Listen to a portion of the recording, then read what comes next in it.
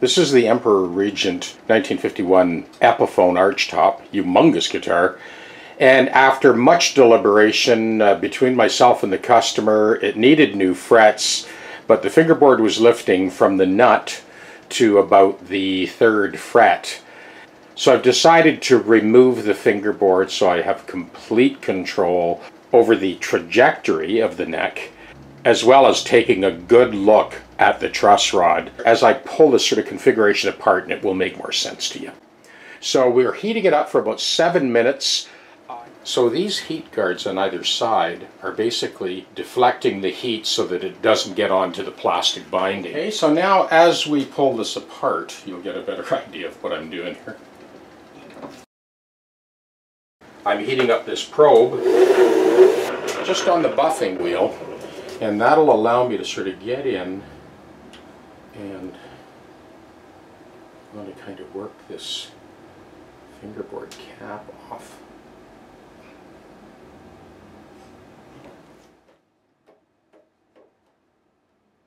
Keep my feeler gauges handy. Kind of shove those in as we go. Kind of hold our spot for us. Come on the other side here, same deal. Sorry, I can't switch the camera around right now because I'm kind of busy getting this thing off. Get another feeler gauge in here. Good. Okay, that's definitely moving along. We're going to set up again and just move a little bit further along. So I've set that for another 7 minutes. We've freed up the fingerboard at this point to the 4th fret. So now we're going to work from the 4th fret to about the 8th or 9th. So 7 minutes, bit of a waiting game, and then we'll kind of hopscotch another 4 or 5 frets until we get this thing off clean. So we're heating right up through the depth of the fingerboard, right down to the glue line. You got to move carefully and slowly to get this off successfully right on the glue line without taking any wood with it. So far so good. I'm happy with that. We're lucky that it's real pearl inlay as opposed to plastic, because it would melt under this heat. These are just kind of a multi-use plate that I initially used for the bridge slotting jig, but I found that I've used them for multiple purposes, like this one. You would have seen me use this on that horrendous 1959 VOS Les Paul Special that we kind of basically resurrected from the brink of death. But I also use it if you want to deepen an existing pickup cavity. The opening in the center of the plate is big enough, like much bigger than any pickup, and it allows you to drop a guide bearing in to deepen a pickup cavity. With that buffer wheel, I'm obviously heating up the probe, but it also serves to sharpen it as well. Okay, so we'll remove that now. Get a closer look and see how much further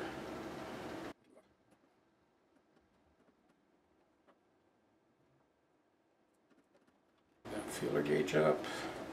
So I'm hopscotching the probe and the feeler gauge.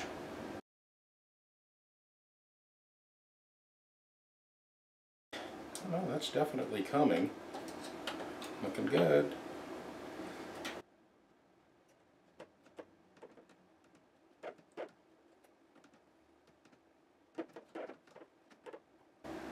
Up to the 7th fret.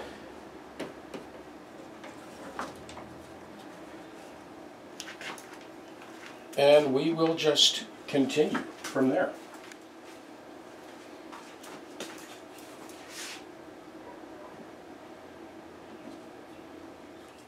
Okay, got another 7 minutes. Yeah, so we're up to about the 7th fret. Well, this will probably take us up to 12. So we've released that up to the 11th fret. I think maybe we heat that once or twice more and that fingerboard will be off. Then we'll have a real good look. So let's see how far we get this time.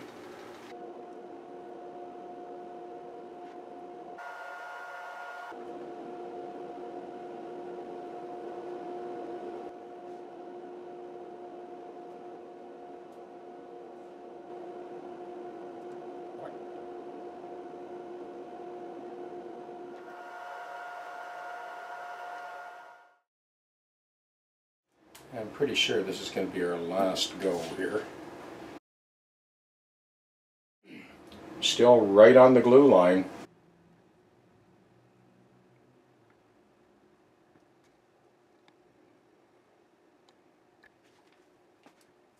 So this is the culprit, and this is why that fingerboard lifted, and you would never be able to glue it back down. Removing the fingerboard in this case was exactly what needed to be done. So now we're completely in the driver's seat. You will get the play-by-play as always. This was one of those sober second thought approaches. The best thing I could have possibly done was remove that fingerboard. This thing will be better than the day it was made as far as the function of the truss rod goes, and we'll have complete control over the lay of the neck. New frets. Joe will be a very happy camper.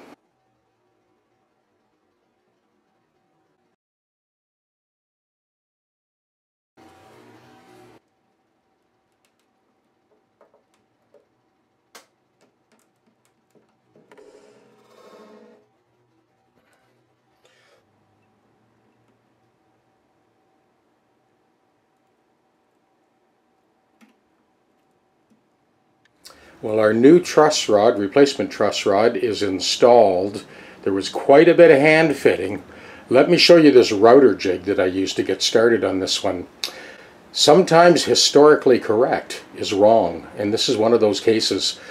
The original truss rod didn't work at all, and it actually just served to pop the fingerboard off from the nut up to about the 4th fret. This is 1951.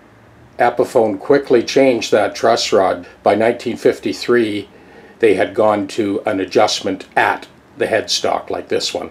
Let me show you this jig that I made up. So I cut these hockey pucks to use as indexing pins to hold the jig dead center. So that indexes into the slot. I started by clamping both ends and doing the center, and then I slipped the jig along to get a little bit further up the neck. So this setup allowed me to hold it firmly dead center.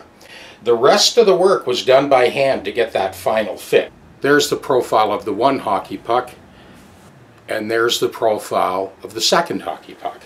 So this hockey puck profile was used in the narrow end of the jig, and this hockey puck profile held the wider portion of the jig while I cut. So I had to do it a little bit at a time, and then I finished the fit by hand.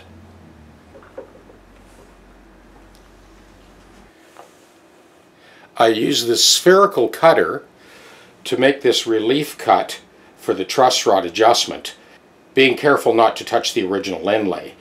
There'll be a truss rod cover over top of that when we're done. We still have quite a ways to go yet. So I've just made a very shallow relief cut on the underside of this Epiphone fingerboard. And now we'll try it on the guitar, check it for fit.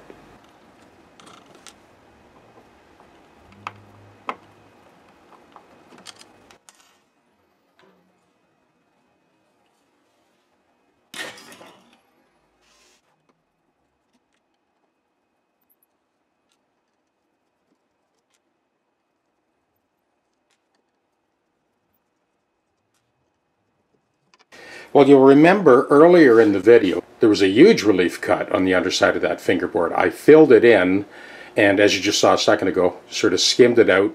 So you see those tiny screws that I've got through the fret slots. They serve to align this fingerboard during the gluing process. But we're not gluing it on yet. Those frets are going in next before we glue it on. There's no way I want a chance hammering in frets over that top. And that's why we're putting the frets in first. The frets will be high enough that whatever minute discrepancies that we get along the string path, they'll easily come out of the crown of the fret. So we'll remove the fingerboard.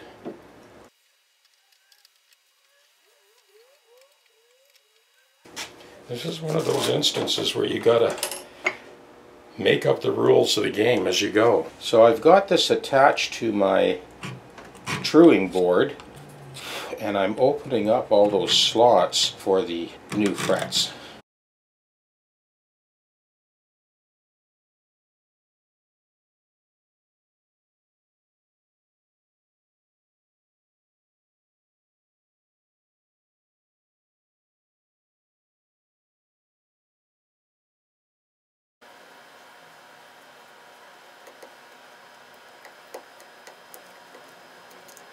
So I've got some 400 grit that I'm just breezing over and just making sure that there isn't any fragments puckered up on either side of the saw curve that would prevent the fret from seating properly.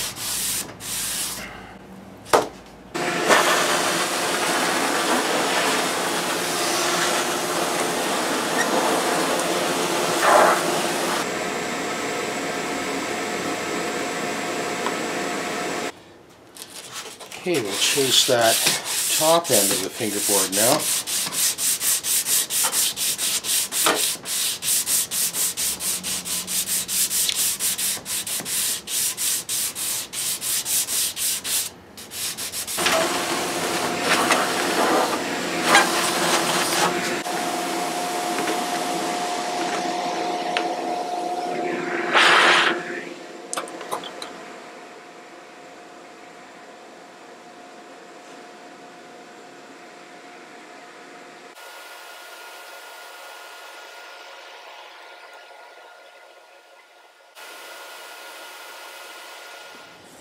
So this is the procedure I have gone through with every single fret to get this kind of fit.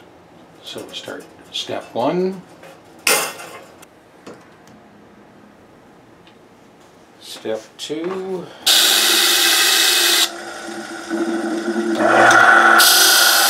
step 3,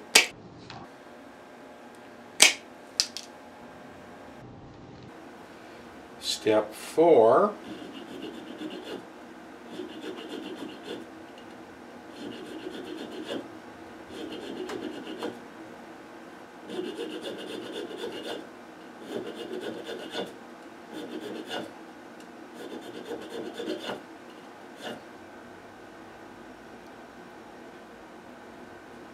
step 6,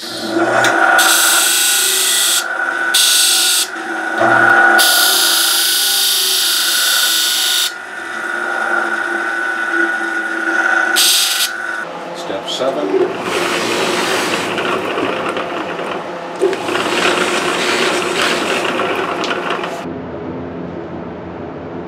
step 8,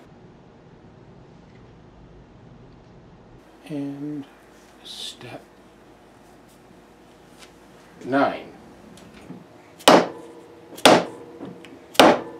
So the 7th fret and the 2nd fret will be driven in after the fingerboard is glued back on. And the reason for that is these 4 holes will serve as indexing pins to make sure that the fingerboard is perfectly aligned.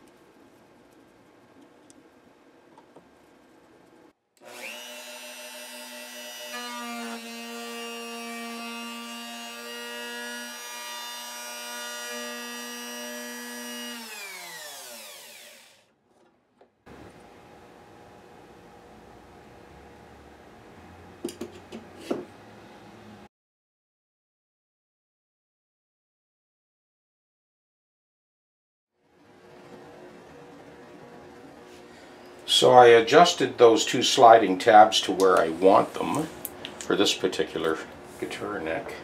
And a little drop of oil. Now I've closed it up and we're getting ready to install. So I want to bring you in close and just give you an idea of the decision making and thought processes. So I did chisel out all that loose chippy stuff.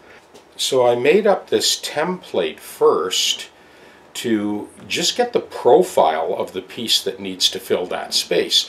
Obviously it swoops up on the end. I could not bring myself to leaving all those broken pieces I discovered after I removed the fingerboard. What I have here is a basswood model, and I've got that to fit, that I'm using for the maple insert that I'm about to make. So now we've restored that structural integrity of the fingerboard extension over the soundboard. I'll let that set, and I still got quite a bit of fretwork to finish up before I glue that fingerboard on. And I'll show you the step-by-step on that one as well.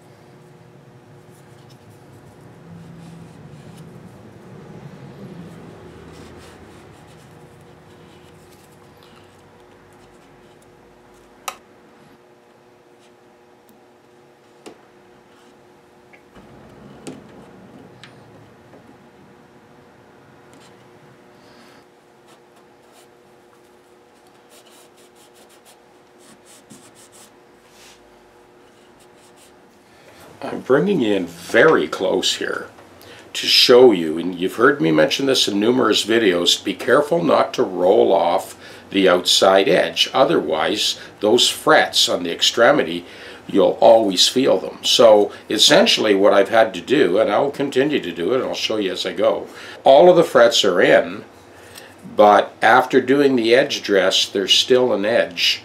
Now, these two frets have been removed, the edge is buffed and reinstalled. But I'm going to have to do this to every single fret all the way along. Remove it, buff it, and reinstall it so that there is no sharp edges. It's essentially like doing the fret job twice.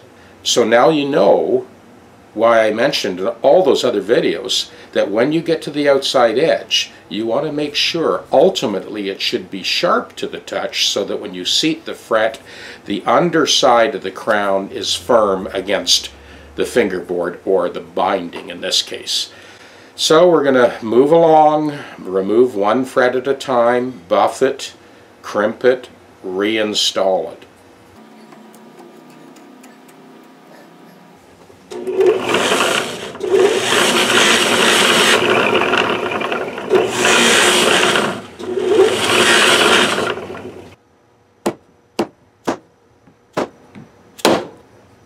Much better.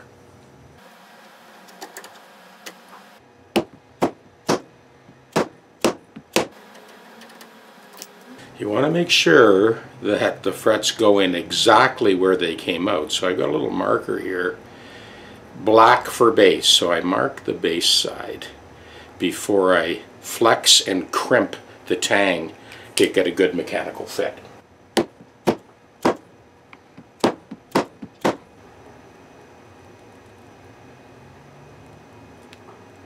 Definitely a long and tedious process, but we're aiming for perfection here, so I'm doing what has to be done. Because it's been edge dressed already, you got to make sure you get that fret in exactly where it came out. I'm going to over radius it slightly and again crimp that tang to get a tighter mechanical fit. Okay, all of the frets are in except the two pilot frets there that we're going to use for indexing the fingerboard. For those of you that watch my channel, you'll know that I'm not a big fan of actually using adhesives to glue frets in. But in this case, it was a combination of crimping the tang of the fret to get a better mechanical fit and then spotting it with basically with 4 dots of super glue, the 2 outside edges, and then 2 more small dots in the center of the fret. I'm gathering up some Brazilian rosewood dust from this Brazilian rosewood veneer that I have.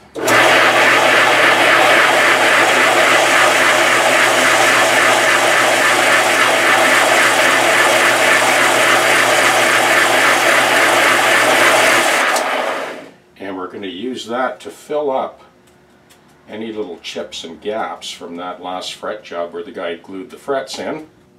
Pretty well got most of it.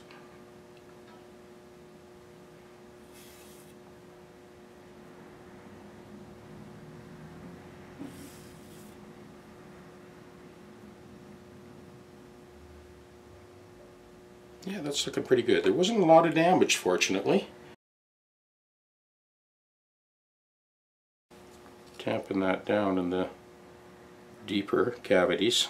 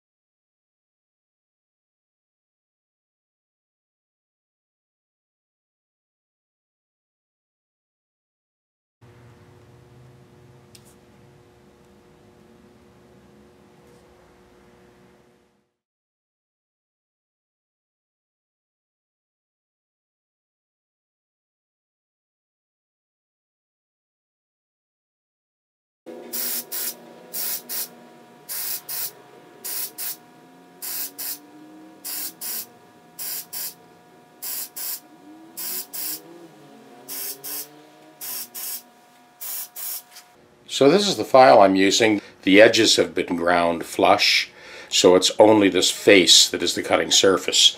I'm making my way along here and basically leveling the super glue and rosewood dust first with this file.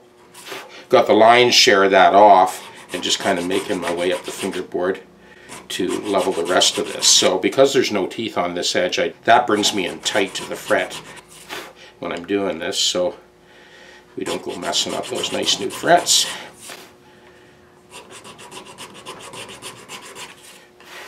So that Brazilian rosewood dust has kind of filled any voids. The CA with that glue boost stuff has basically bound it all together. We're doing the lion's share of the leveling with this file. Pretty tedious stuff. This is like 3 times the work of just doing a fret job. But, you know, that's what happens when you got to clean up someone else's mess.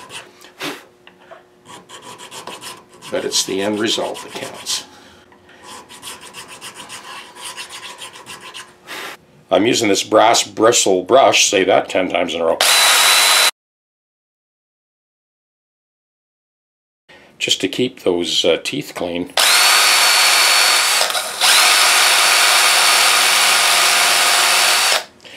The Brazilian rosewood is actually pretty gummy, so it's got a high resin content, so this kind of, oh, that works much better. Okay. Bring that right down flush.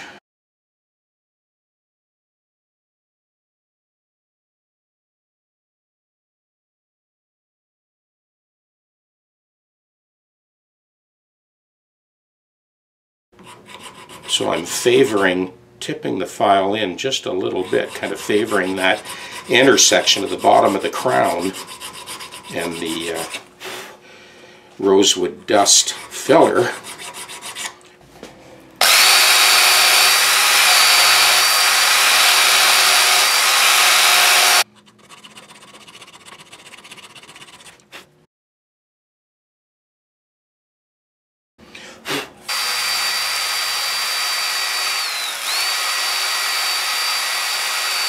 So that brings it in good and flush without scoring the new frets or the face of the fingerboard.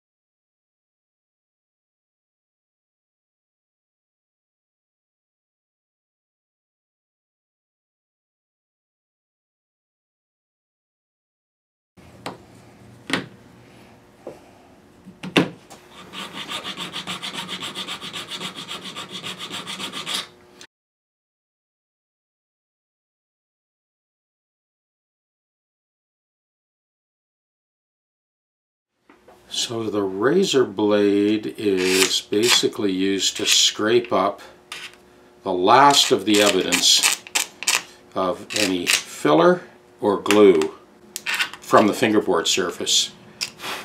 Whatever is on the frets, I'll take care of that after the fingerboard is glued and we're doing our final fret level and dress.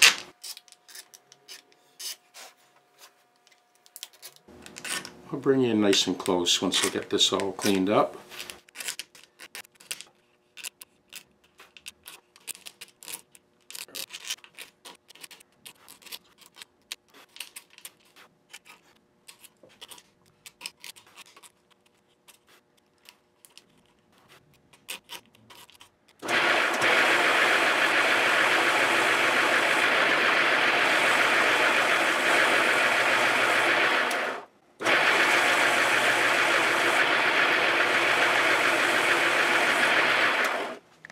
So this is the gluing configuration.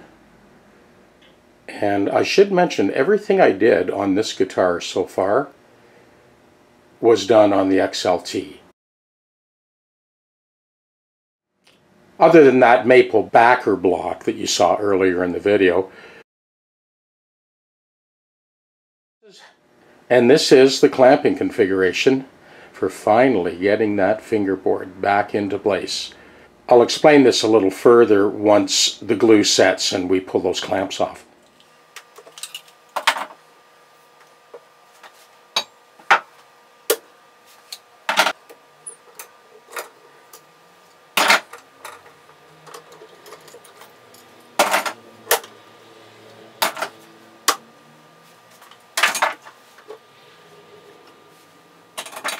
Before I get on with the rest of the job, I want to bring you in here for a second and show you these hockey puck radiused cauls that I made. These were made on that new sander that you saw in the last couple of videos. So I put that radius on there so that when you clamp, it presses the two outside edges of the fingerboard to guarantee that you get that nice tight fit. And this little wedge here, I just kind of push that in when I was weighting that down to get a nice tight seam all the way along. I'm just getting ready to clean up that nut ledge and get that nut blank started. We're on the home stretch with this 51 Epiphone Emperor.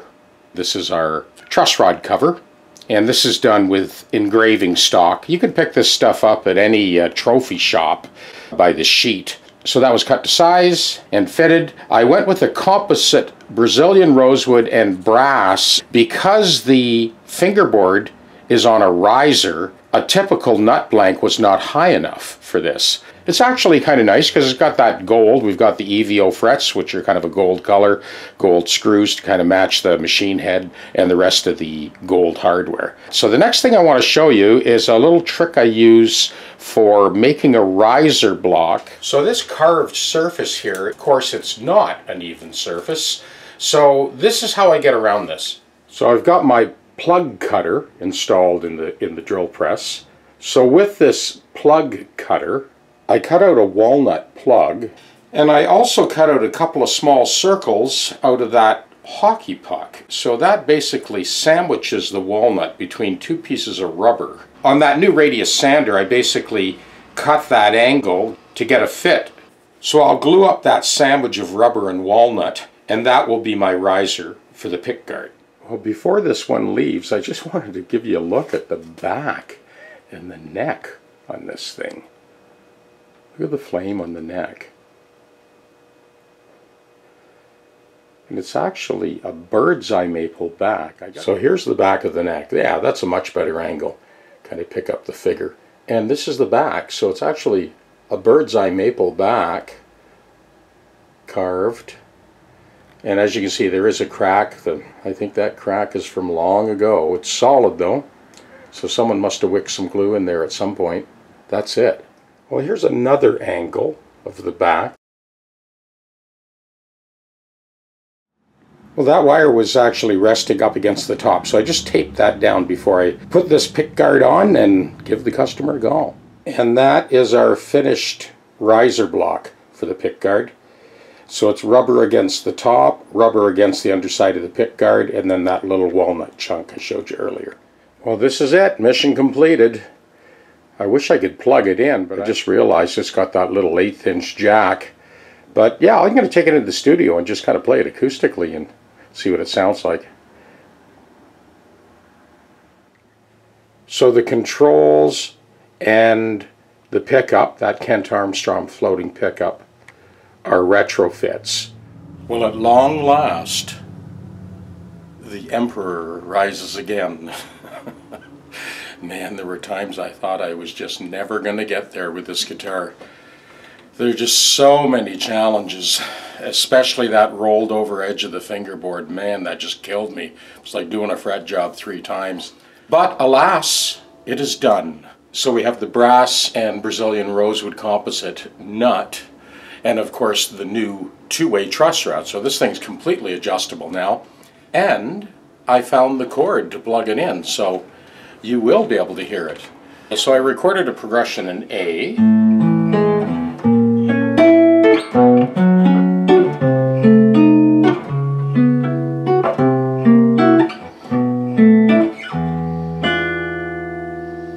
So I've looped that, and as always, I'll just kind of blow over top and let you hear this thing. You know, I have to admit, when I was at the workbench with this and I kind of sat it on my lap to play, I mean, the body is huge. Even the neck, it's a thick neck, but I understand now why Joe hooks the strap onto the heel. He's smaller than I am. This thing is the biggest guitar I've ever played. It's like 18 inches across the lower bout. So I'm going to let that play and just kind of noodle around and let you hear it. There's basically one pickup, that Kent Armstrong floating pickup with the volume control. And that's it. And believe me, that's all you need with this guitar. Have a listen.